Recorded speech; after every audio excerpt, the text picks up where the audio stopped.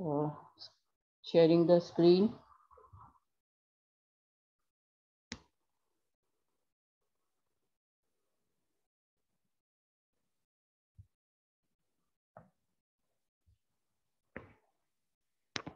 So good afternoon.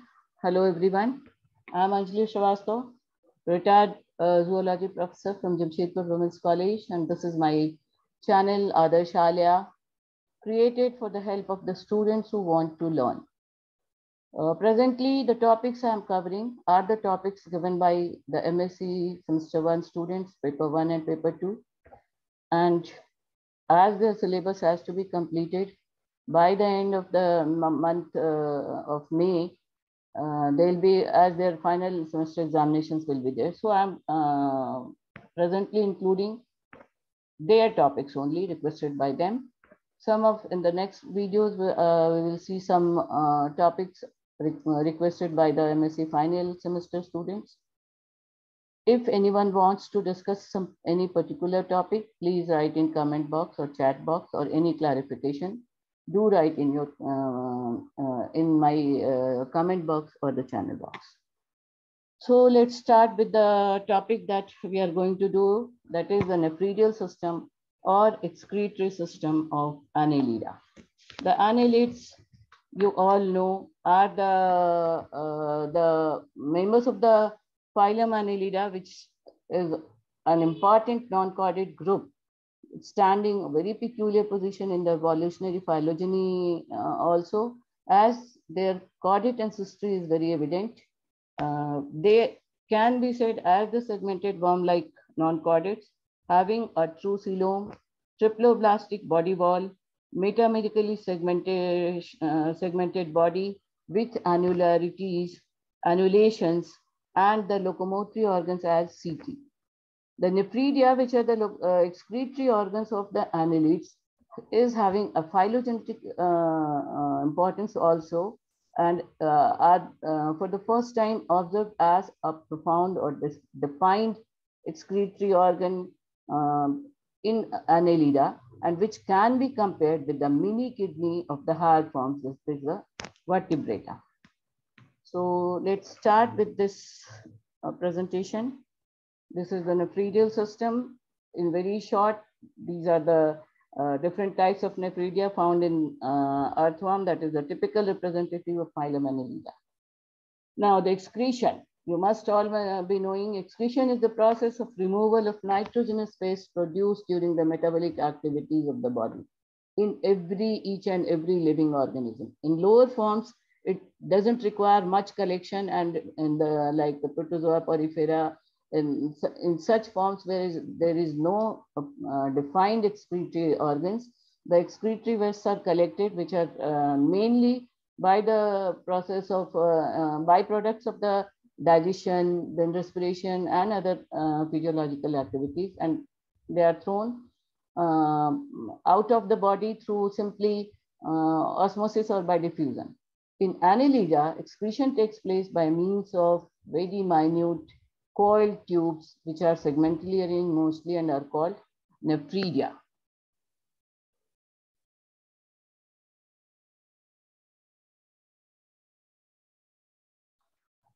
The nephridia, that is the plural is nephridia, is an invertebrate organ found in pairs, and they perform a function similar to vertebrate kidneys, which originate from the chordate nephridia. Nephridia remove metabolic waste from animal's body. The nephridia come in two basic categories, the metanephridia and protonephridia. So girls, one more thing, students, one more thing I would like to mention, that in form of the notes, it is written on PowerPoint presentation. You can go through this write-up to prepare your notes. I'm going on not in place of reading this PowerPoint presentation, I'm going to explain the matter in my own language. Regarding this history, this is the history of the nephridia, which many important zoologists have given, and they know they have given established facts about this nephridia and the excretory wastes. Now, structurally, before going into the details of the structure, so if we consider in most annelids, the blood vascular system and coelom are also involved in the excretion of waste products. Later, we will see how the coelom is directly involved with the function of nephridium in most of the annelids. When the polychaete's blood vascular system is absent or reduced, and the excretory system is formed of the protonephridium.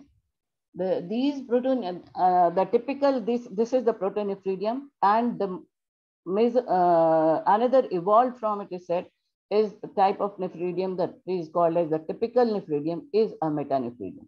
So we will see onwards, आगे हम देखेंगे कि nephridia का classification बहुत तरीकों से किया गया है, उनके फंक्शन, उनकी साइज, उनके एम्ब्रियोनिक डेवलपमेंट, कई एक तरीकों से उनका क्लासिफिकेशन किया गया है. बट बेसिक क्लासिफिकेशन अगर हम देखें तो बेसिकली नेफ्रीडियम पहले अराइज किए हैं एक शॉर्ट स्ट्रक्चर के रूप में, having short blind and, an opening through which the excretory wastes are thrown out of the body, which continues into a small duct. This is the opening is the nephridiopore.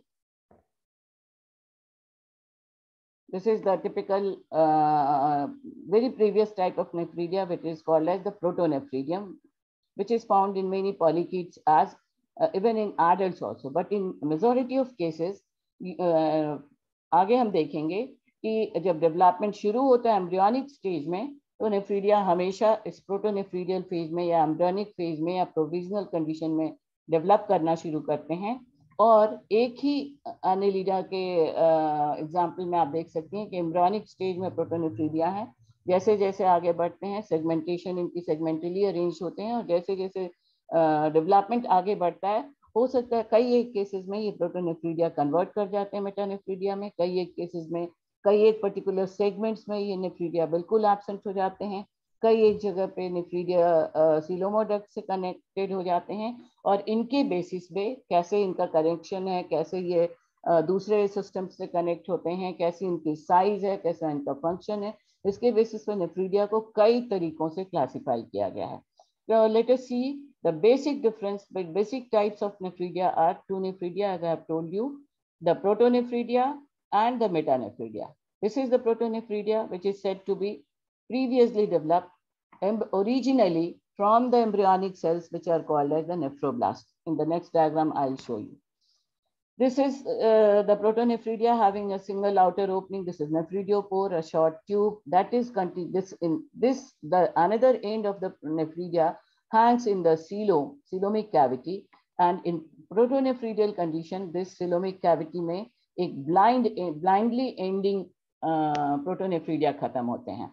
ये जो blind end है, ये थोड़ा सा swirled होता है, inflated bulb की तरह का shape का होता है, and it is very much comparable with the flame cell of the platyhelminth's flatworm. So the establishing linkage, a connection between in the evolutionary history, that is helminth's ancestors हो सकते हैं Annelida के.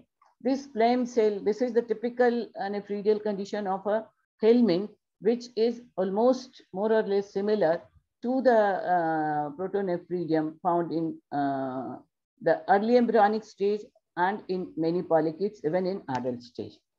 The main difference lies here, that is, ये tube जहाँ नेफ्रिडियोपोर शुरू होता है, tube में जाता है, और instead of this flame cell ending into a single inflated flame cell, ये नेफ्रिडिया का ये एंड हो सकता है स्प्लिट कर जाए, छोटे छोटे डक्ट्स के रूप में ब्रांच्ड हो जाए, ending into blind pin-like headings, and these structures are called as solenocytes. ये सोलेनोसाइट्स हैं, ये बंचेज में प्रेजेंट होते हैं, और ये बंचेज में अंदर का ट्यूब इनका provided with certain hair like structures. Here is also cilia like structure. Due to the beating of these cilia like structure into the coelomic fluid, the excretory wastes are collected inside this duct, and through the nephridiopore it is thrown outside. So this is a typical protonephridium. This is the more evolved, the latest form of the developed form of nephridium, that is the metanephridium. मेटानेफ्रीडियम जब हम एक typical nephridium का structure study करते हैं तो वो मेटानेफ्रीडियम का structure study करते हैं, which can be divided into 3 parts. ये दिस इज द नेफ्रीडियोपोर जो स्किन में इंटेगुमेंट में सिचुएटेड होता है in either cases.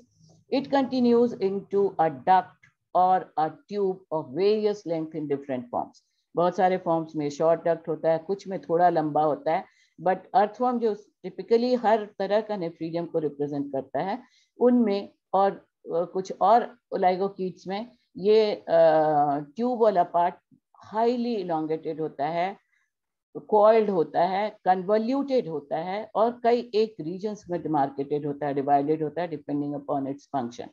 And ultimately this tube continues into a funnel like opening with ciliated funnel. इसमें cilia बहुत सारे present हैं. एक ये सीलोम में खुल रही है ये ओपनिंग, या नेफ्रीडियल सेप्टम सेगमेंटल जो सेगमेंट्स को डिवाइड करते हैं उन सेगमेंट्स में खुल रही है ये opening, and this is called as nephrostome. This is the nephrostome. So this is the typical metanephridium, and that states the typical structure of a typical nephridium. Now again I have told you, you can read from here what is the difference. The duct is ciliated internally and connected with the blood vessels. When we have seen these tubes, they are actually associated with the blood vascular system because they have to collect the excretory waste from these liquid medium, that is from the blood. They extract out the excretory waste, which are of different forms that we will see when we will do the physiology of nephridium. That is nitrogenous waste, ammonia, urea, guanine, creatinine-like proteins. So that we will see in details when we will see the nephrology. Though originally I have already told you a single cell that is called as nephroblast. From these nephroblasts, which are ectodermal in origin, these nephridia develops. So this is a very diagrammatic representation. These are the arrow mark shows कि किस तरह से proceedings होते हैं.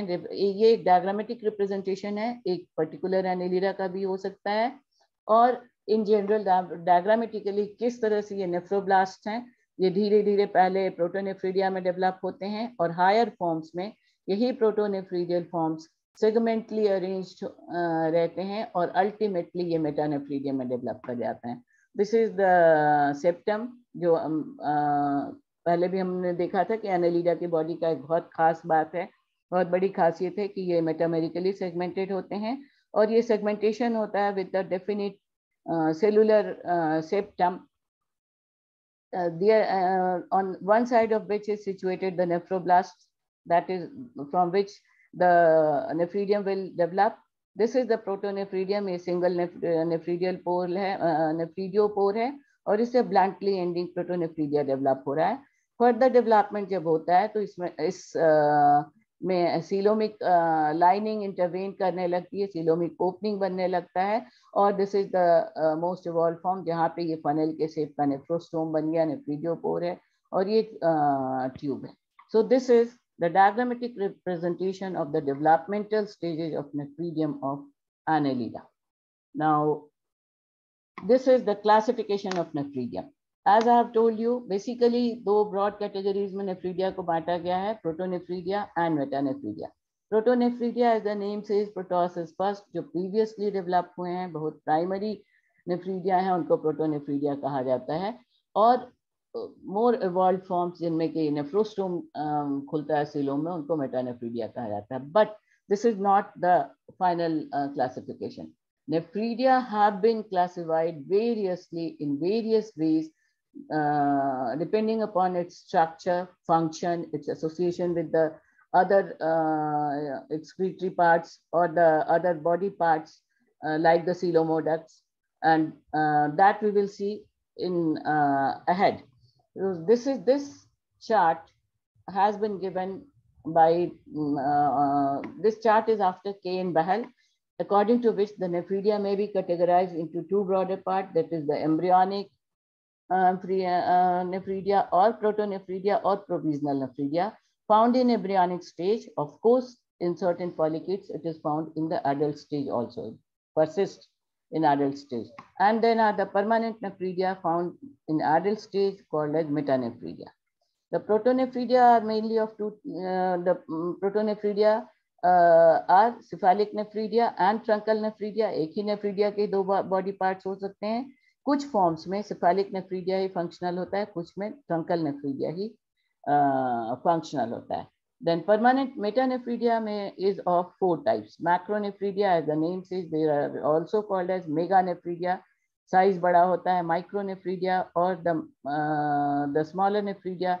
Then peptonephridia and tufted nephridia. This tufted nephridia is the typical metanephridial part.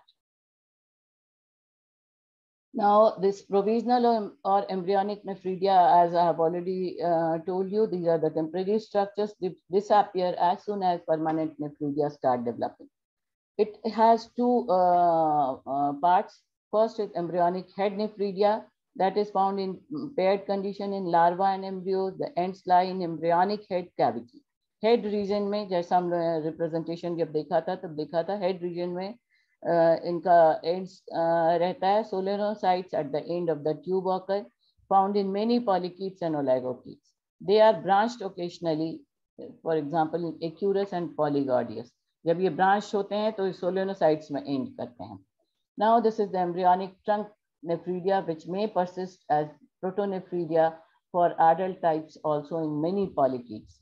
These are the specific characteristics of embryonic trunk nephridia. They are strictly segmentally arranged, occur one pair in each segment, and their funnel opening into the trunk region. Now this is the details of the embryonic trunk nephridia. Embryonic trunk nephridia may persist in those forms where permanent nephridia do not develop. ये इसको आप language आप यहाँ से पढ़ लीजिएगा. इसका gist मैं बता देती हूँ कि बहुत सारे नेफ्रीडिया प्रोटोनेफ्रीडिया जब डेवलप होते हैं तो ये रिप्लेस होते जाते हैं जैसे जैसे फर्दर डेवलपमेंट होता है by the metanephridia.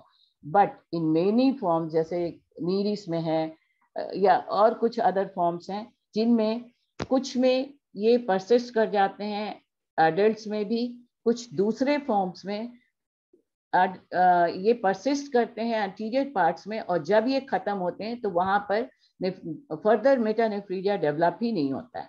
So these embryonic trunk nephridia may assume different fates in the different annelids. The examples are given in that presentation. You can study and take the notes. Now the second type of nephridia are the permanent nephridia or the metanephridia, having the typical nephridial structure with a ciliated nephrostome opening into coelom, long internally coiled duct opens externally by nephrodiopore. And the nephrostome and nephrodiopore may occur in same segment or the former a segment forward. एक ही segment में नेफ्रिडियोपोर और नेफ्रोस्टोम दोनों रह सकता है, या कुछ forms में ये एक्सटेंड करता है. एक सेगमेंट में नेफ्रोस्टोम रहता है, दूसरे सेगमेंट में नेफ्रिडियोपोर रहता है. Now the another mode of classification of nephridia is depending upon the size and number, the nephridia may be of 4 types. Meganephridia or holonephridia, that is the large size, micronephridia, peptonephridia, and the tufted nephridia. The meganephridia are large size, 1 pair in each segment. Micronephridia, small sized, many in each segment. Then peptonephridia formed by modification of salivary glands in buccal and pharyngeal region in form of clusters. And in oligochaeta, they aid in digestion. This peptonephridia, as the name says, it helps in digestion. And the tufted nephridia are the typical metanephridia derived from micro and macronephridia in completely branched grouped together, usually found in one or several of precliteal segments of many earthworms. According to Bahal, 1942, these tufted nephridia represent an intermediate stage between holonephridian and a group of completely separated meronephridia. Now, the nephridia again may be divided into 2 types according to the presence of the nephrostome. Nephrostome का किस तरह का presence है और नहीं है, उसके basis पे nephridia फिर 2 तरह के होते हैं. Open type, when nephridium possesses a funnel. Closed type, when the nephridium is lacking a nephridium, that is the protonephridia. Now, the nephridia may be exonephric or enteronephric according to their opening to the exterior found in Pheretima. Example इसका Pheretima है, earthworm. ये एक्सो और एंटेरोनेफ्रीडिया हो सकते हैं, जहाँ पर एक्सोनेफ्रीडिया वो हैं जो डायरेक्टली खुलते हैं बाहर की तरफ थ्रू द नेफ्रीडियोपोर, और एंटेरोनेफ्रिक टाइप वो हैं जो एंटेरिक कैनाल में खुलते हैं, जैसे कि फॉर एग्जांपल सेप्टल नेफ्रीडिया और फेरिंजियल नेफ्रीडिया। अगर आप these are the different types of nephridia found in earthworm. अगर आप एक अर्थवॉर्म को टिपिकल आइडेंटिकल एग्जाम्पल ले लें, तो अर्थवॉर्म में मेटानेफ्रीडिया के हर तरह के फॉर्म्स दिखाई देते हैं, जो 3 इंपॉर्टेंट फॉर्म्स में होते हैं: फेरिंजियल, इंटेगुमेंटरी एंड सेप्टल नेफ्रीडिया, जिनमें कुछ ब्लाइंडली एंड करते हैं, नेफ्रीडियोपोर से एंटर करते हैं, कुछ एंटेरिक कैनाल में जाकर के जुड़ते हैं और कंबाइंड वे में खुलते हैं। और on the basis of these the nephridia are एक्सोनेफ्रिक, जो बाहर खुलते हैं, एंटेरोनेफ्रिक, जो एंटेरिक कैनाल में खुलते हैं और वहां से along with the other along with other structures, or in a different way they extract out the excretory waste. All the nephridia and ferritima are of micronephric type, मतलब एक एक सेगमेंट में बहुत सारे होते हैं और वो क्लस्टर्स में होते हैं. Now this is the position of the nephridia in different examples, like in lumbricus, Ketogaster, Nereis, they are meganephric. The micronephridia are nothing but broken or disintegrate meganephridia. Now these are the different examples given with the different shapes of the nephridia that you can take from this note. Now this is the basic difference between the exo and enteronephridia, and this is a diagrammatic, this is a representation of different types of nephridia found in annelids, typically presented by a single animal, that is annelid, earthworm. Sorry. This is the septal nephridia in transverse section.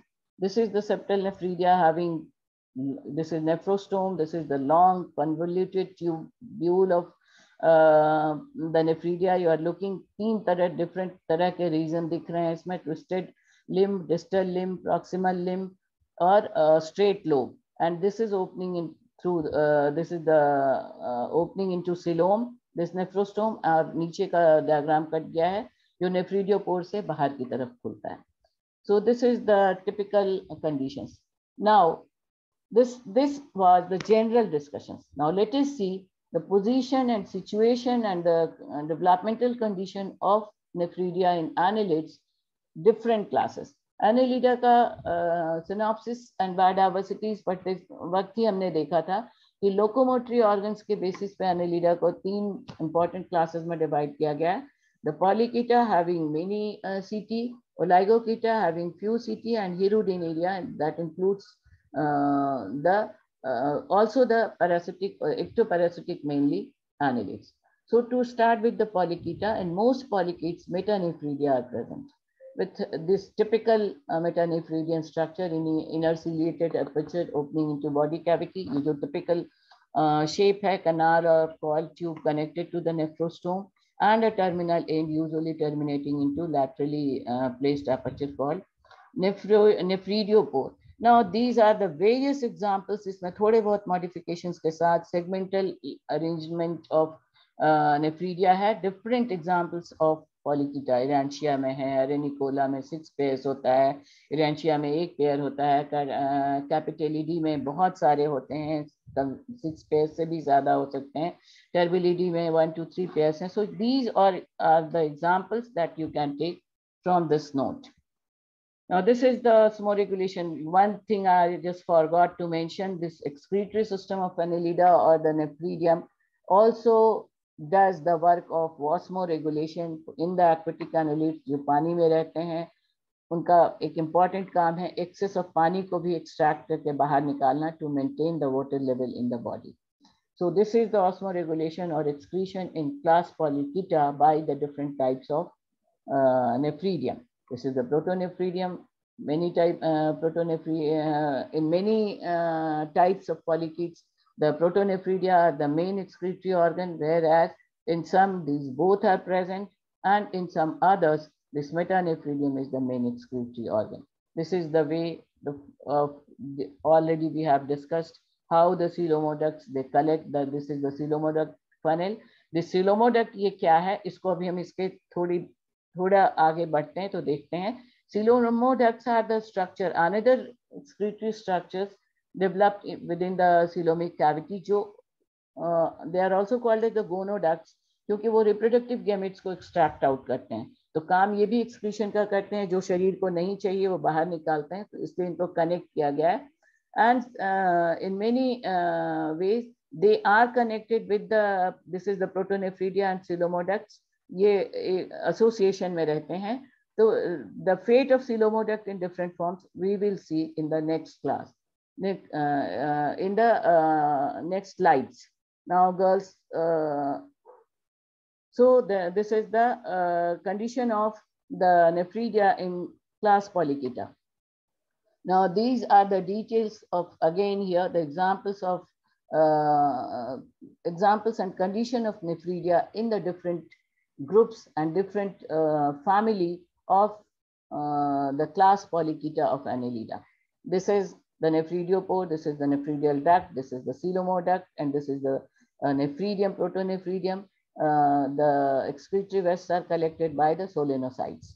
This is the highly magnified view, this is the electromagnified view, जिसमें कि सोलोनोसाइट्स के में bunches longitudinal fibres मिल करके ये tube को बनाते हैं, जो कंटिन्यू करता है इन duct, each in form of hair like structure, and the beating of these hair like structures they help into creating a current into this surrounding coelomic fluid, जहाँ से एक्सक्रीटरी वेस्ट कलेक्ट होकर के इन tubes में आता है और यहाँ से थ्रू नेफ्रिडियोपोर बाहर निकल जाता है.